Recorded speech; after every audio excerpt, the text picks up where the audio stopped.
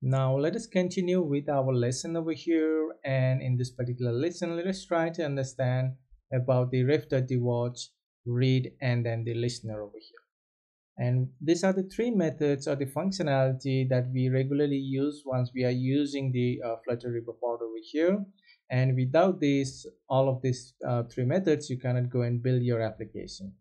So let us try to understand some basic concept regarding it. And if you want to know more and learn more, make sure to go and check out the documentation in the about the Riverpod. So let's learn about the ref.watch. Watch, when we should use it and when we should not use it. Ref.watch basically we use to watch the state change or the value change in our provider, and once the value is changed in our provider, we want to have a reactive change over here, or the, let's say we want to rebuild this particular widget, then we use the ref.watch, which basically means that any value changes in this particular user object over here, this is a list of the user. So whenever the value changes, like the item is added, removed, right, or cleared, so we want to trigger a build event over here, right? So we want to call the build method again, and we want to show the updated value to the user. So that's basically a reactive way of handling the state over here. So if you want to make use of the reactive way, you can use the ref.watch. And when you should, where you should use it, you need to use it inside the build method, and you should not use it in any of the lifecycle event of your widget as well, and the user trigger event like the button click. So you cannot go and use the ref.watch over there. That will go and obviously call some create some kind of debug in your application. So make sure you only use the watch in your build method over here. And now let's go back to the another one. Let's go to the add over here, and we have the read over here. So when we why we are using a read over here is to just read the value of the provider. So you want to get some value from the provider, right? Or you want to trigger some event, or you want to add some event to that particular provider, then we make use of the read over here.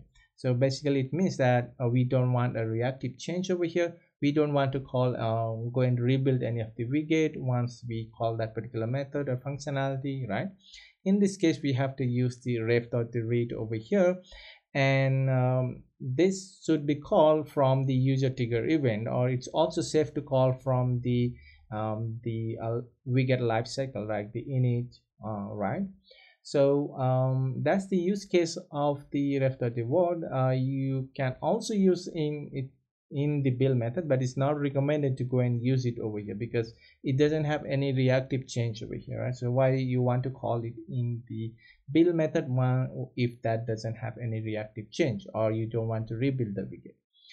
And it's safe to call in like the init method and any other lifecycle method, or you can always go and make use in the user trigger event to read the value or to call some method or the function in your provider as well. And the next one is the listener, and this particular listener is the one that we use to listen to the in like it's quite similar to the watch, but watch we trigger the widget rebuild. So if you want to trigger a widget rebuild, then we go and make use of the ref.watch. But in the case of the ref.listen over here, what we are going to do is we want to trigger some side effect, like we want to navigate to the another screen, or we want to show a dialog box, or we want to show some the snack bar, right? In that case we are going to make use of the listen over here. So we are going to listen to the state change and do some side effect based on that particular state change over here. So I hope you got the idea what are the three different kind of the methods, like the watch, read, and then the listen over here, and when you should use it. Make sure to go and read the documentation about it, and there you will you will understand more about it. So that's all for this lesson, and we will meet up in the next one. Till then, have a great day.